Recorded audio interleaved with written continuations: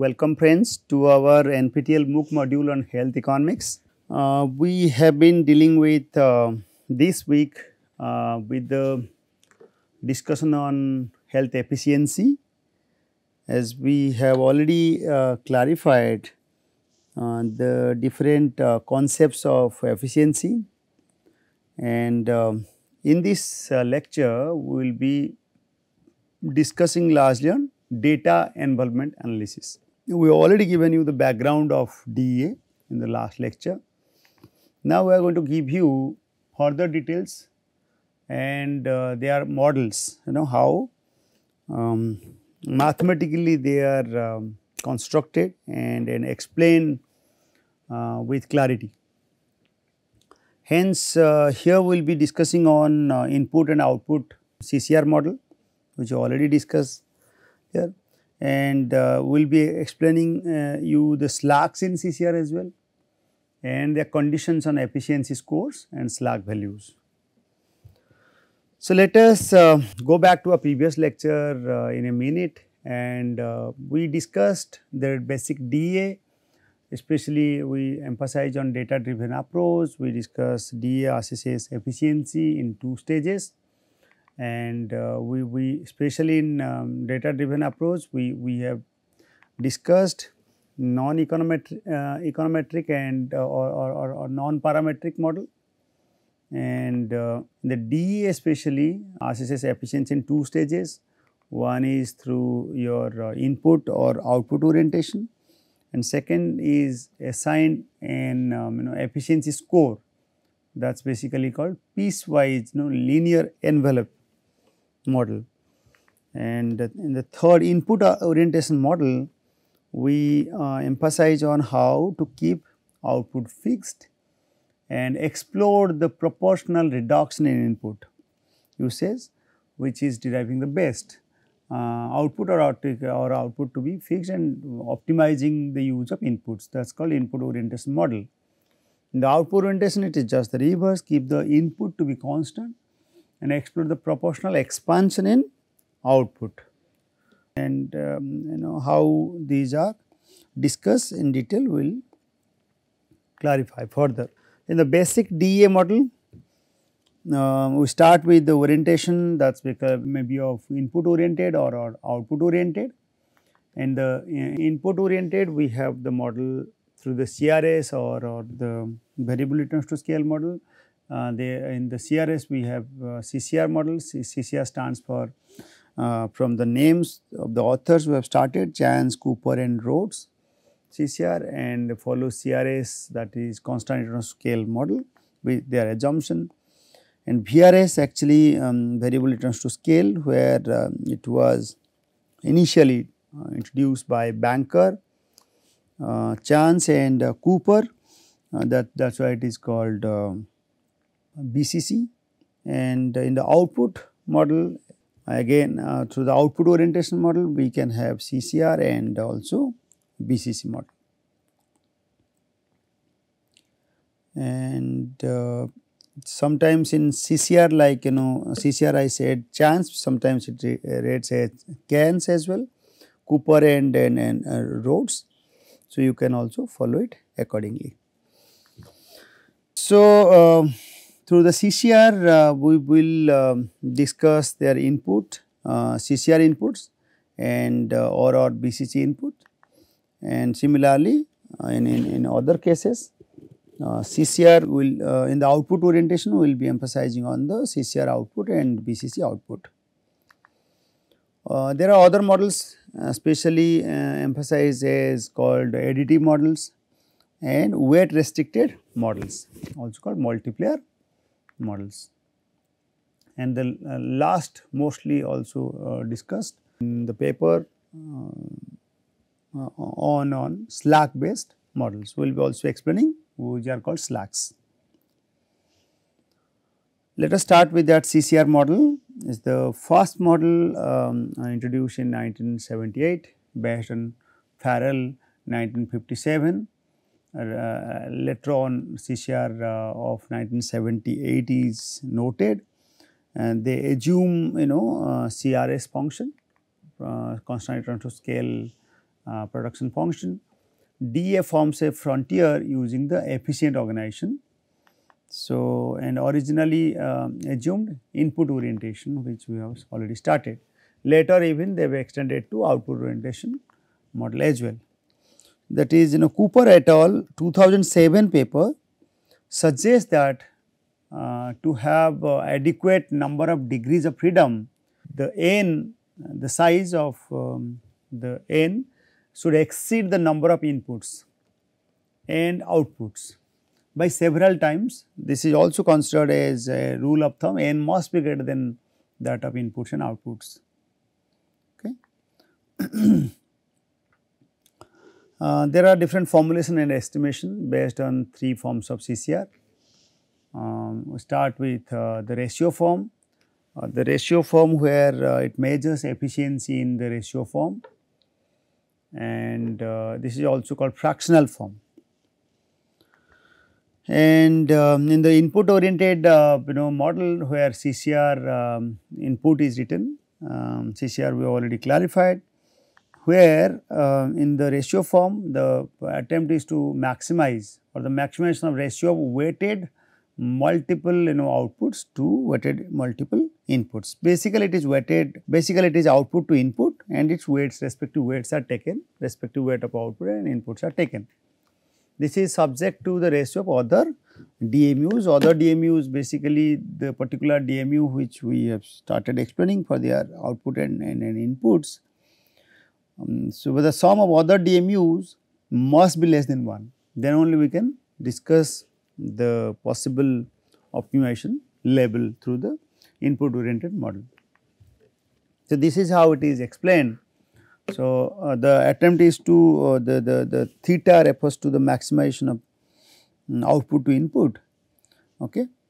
So, here y stands for the output and x stands for the input. Output variables, and there might be rth number of output variables. Even for the respective DMUs of the or stands for the organizations or DMU. So, and the respective weights are U and V, okay, for the output and inputs respectively, subject to other DMUs. There sum of other DMUs with their output to orient to that of the inputs, or their efficiency ratio that must have been less than that of 1, because we have clarified very clearly that the optimum level reaches at 1 in terms of ratio. Therefore, J here stands for other DMUs. Okay. So, I am just giving you the direction. This is actually called other DMUs. All right. So, the weights, respective weight must be positive, okay, for all R and Ith, Rth level of output and Ith level of inputs. Hence, our objective function is highlighted here. This is to maximize the efficiency ratio subject to the constraint of other DMUs. Okay, we have just clarified this is precisely called ratio form. U and V are respective weights of the decision variables, and the optimum value of U and V is the solution for the efficiency ratio. Okay. Next, in the ratio form, while you are going through the input oriented model through the CCR, where now we have just mentioned once again that this theta of the O, or O stands for the organizations or the DMU unit of the organization. This is precisely called the efficiency score. This must be at maximum of till 1, 0 till 1. If it reaches till 1, that means the efficiency score is considered to be the best. Okay. Hence, a group of other DMOs that must be accounting for that is for j till the n. Okay, that must be less than 1.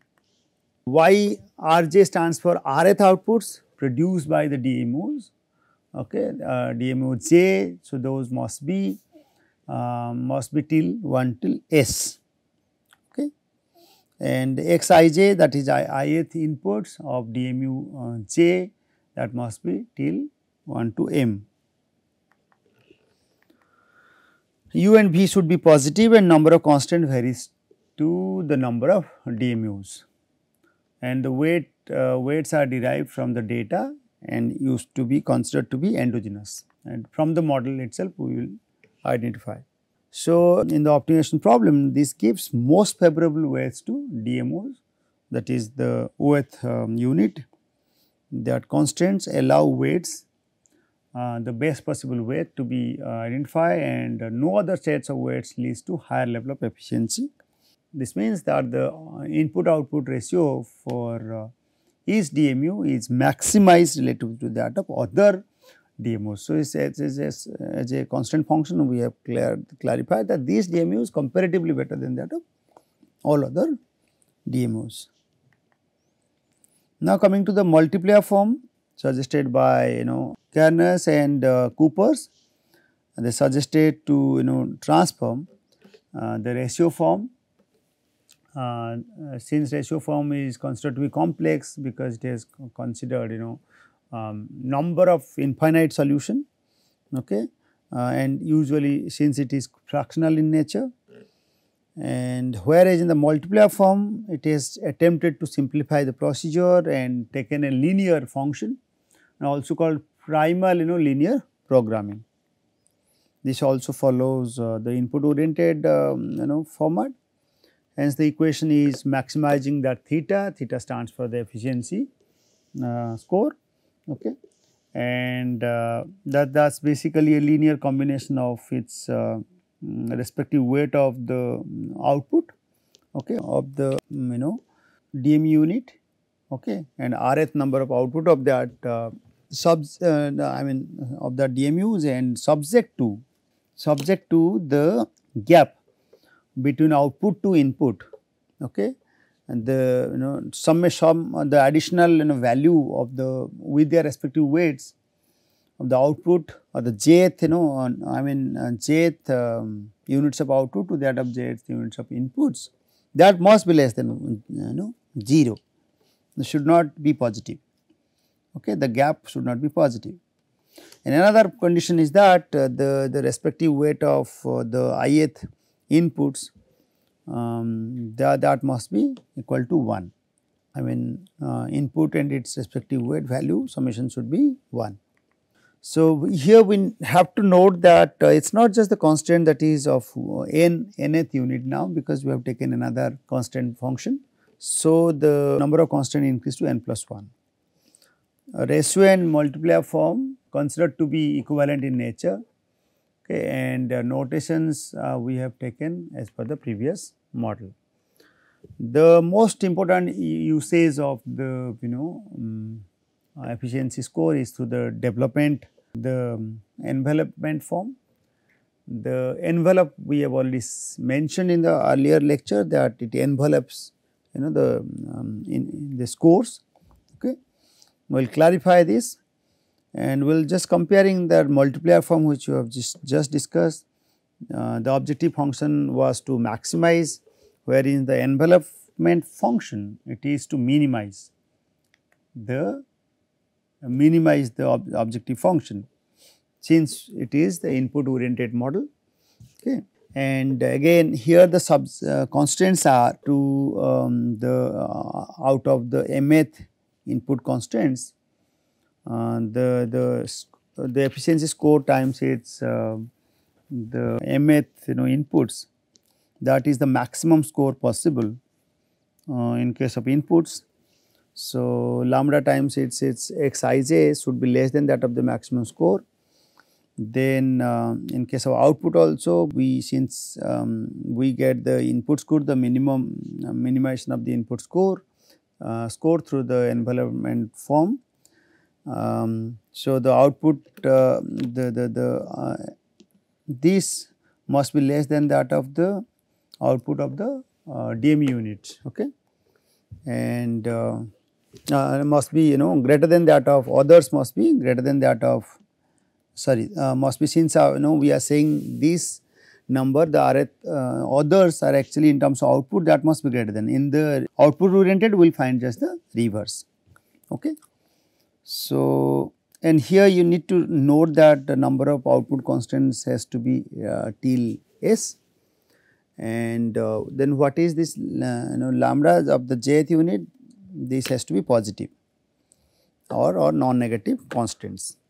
Now, I will clarify further that these lambda is basically the raw weights assigned to the peer DMUs. And again, since we have taken the summation of with their respective weight, we are actually modeling through the linear program, and there are dual formulations as well, and this seeks efficiency by minimizing the efficiency of a focal, that is the DMU unit, OAT unit, subject to two sets of inequality. First inequality emphasizes that the weight sum of inputs of the DMUs should be less than, which we have already said, less than or equal to the inputs of the focal DMU being evaluated. The sum of the other DMU and their inputs must be less than that of this. Where in the second inequality, we identify the constant function with respect to the output. The inequality asserts that the weighted sum of the outputs of the non-focal DMU should be greater than, should be higher than that of the respective focal DMU. Okay. As I already discussed, there must be some slacks. Slacks basically will identify the best, the optimum combination of inputs or in the output model as well. We will find out which one indeed the best. Slacks exist if at least one input could be reduced further without using other input, or if at least one output increases given the level of input. Okay. With the same input we can increase more output, or with the same output we can reduce the input, that basically called slacks. You can easily see the we know that this is not the optimum one for sure so far as inputs are concerned. Okay. And this is precisely A prime is considered to be the optimum one, but the best one or not we can clarify further. So, basically with the lower inputs of these, still we can able to attain the optimum level of output. Therefore, this is called input slack, x2 can be minimized. Similarly, you can explain for the x1 level as well. And so, A prime C is called input slack. Similarly, in case of output slack, here the variables should be just the reverse. So, we know that the output A prime to C, A prime is also optimum and C is also optimum, but the best one is that we can actually minimize our or maximize output with the given level of output or the given level of what inputs. Okay. So, this is what is called A prime to C, amount by which output y1 okay, can still be expanded. Okay. So, here this distance corresponding to this distance and to this distance, this can be expanded with the same level of inputs. Okay. So, in the envelopment form, only technical efficiency scores are discussed. We have already discussed earlier what is called allocative efficiency and technical efficiency. Here in the envelopment form, we are emphasizing on the technical efficiency aspects. This does not account the slacks in the basic form of envelopment analysis. This fails to account for slacks or sometimes overestimation of technical efficiency as per the Farrell estimates for those DMU units operating with slacks. So, now you can understand what is the relevance of other advanced models, since slacks are not clearly accounted by the envelope form. Various ways of dealing technically with slacks, such as Besant et al. In 1988 paper, Togerson, Forsund and Kittelson 1996, Tofelis 2001, etc. They have also discussed. In 1993 paper by Ali and Seyford proposed technical efficiency by means of a second stage DA linear programming problem. This is done by taking the theta value from the first stage linear programming problem. Actually, in the second stage we can identify whether still their change is positive or 0 or negative, and accordingly you can identify the slacks.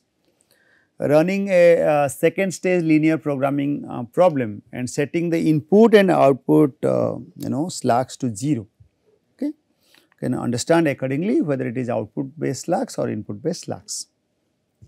Model of slack have two phases. Phase 1 obtain or theta star for organizations that is DMU unit U or organization of O from the envelopment model. This is how it looks like.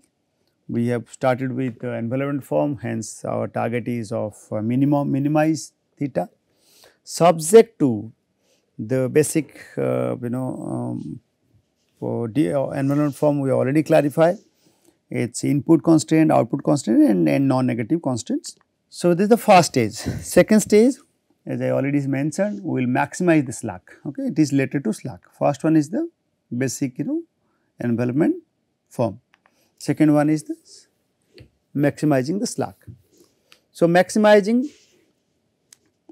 slack with respect to slack positive, okay, and slack negative. Ith unit and it's for rth unit we can also check. Ith unit of inputs we already mentioned, and slack might be in terms of inputs and slack might be in terms of output. Okay. So, if it is input based we have mentioned as minus, and output based it is positive, okay, towards more output with the same inputs. Okay.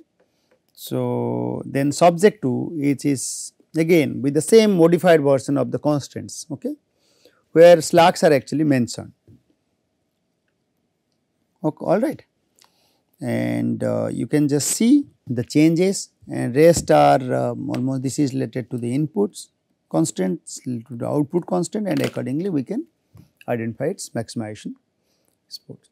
So, now here it is given as very clearly defined, minus it is written as input slack and plus it is output slacks, and theta star is basically which we already discussed as a D efficiency score resulting from the initial run. First theta will derive the initial calculation, and then based on that we can restrict it to its constant function. Okay. And we have to clearly mention that this superscripted minus sign on input and plus sign is on output, and that is related to slacks, and superscripted minus sign on input slacks that indicates reduction. Okay. Slacks means basically, therefore, in the input context the objective is to actually reduce, okay, hence it is a negative one. Where in case of positive sign, objective is to actually increase the output, hence it is augmentation of outputs. So, with the input model through the CCR which already we started, again with slack, in the initial model we did not discuss with the slack. Now, the minimization of efficiency score minus sum of its slacks. Okay. So, basically this is the efficiency score which already said minus what is this slacks, right, and if it is input or oriented. Rest are almost the same, okay, and can have a change Then okay, I will just clarify. We already discussed what is called efficient DMUs and what is called full efficient DMUs. Again we can see C and D, if you just compare these in the input oriented model. Our input orientation is defining very clearly that C is actually called a fully optimized or a fully not optimized efficient score. Okay.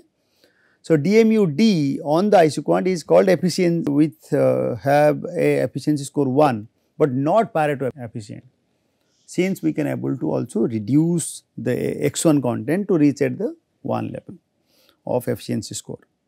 Okay. Not Pareto efficient because we can able to reduce input X1 without using X2. Efficiency of 1 or 100% for a DMU does not necessarily mean it is Pareto efficient, but converse is actually true. Fully efficient and weakly efficient DMUs, we have clarified already. The performance of DMUs can be assessed either as fully efficient or weakly efficient. Conditions on efficiency scores and slack values. Okay. So, what are the conditions to reach at that fully efficient level and weakly efficient cases?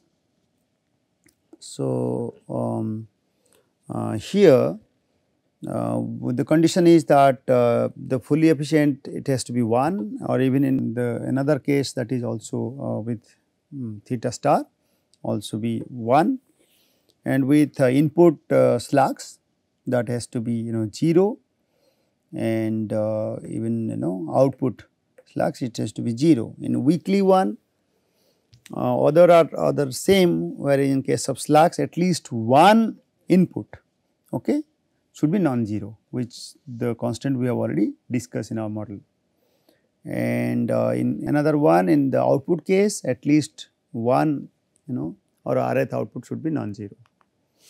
In input oriented CCR models, labels of efficient targets for inputs and outputs. So, targets, so some target has to be discussed. Efficient targets for the inputs and outputs.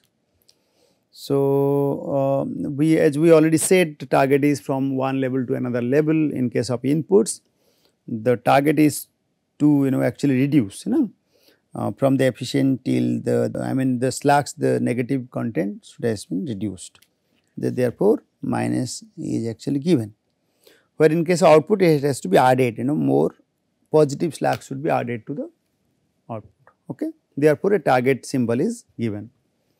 And every time we have discussed with the rth level of rth level of output or ith level of input. Okay. So, CCR input so far we have discussed in detail. Now, in short CCR output based oriented model, we use phi. Okay. Phi, in that case, phi is basically maximize. In usually we said it in the DA formulation or the envelopment formulation. We discussed with minimize function. Now we are actually discussing the maximize function, since it is output oriented. Rest are precisely the same. Okay, precisely the same. You can easily follow. And however, we have also discussed this. The efficiency emphasis is removed from input and placed into output. That's basically the second constant in that case. So, you can just have a check, and efficient target calculation for output oriented CCR model.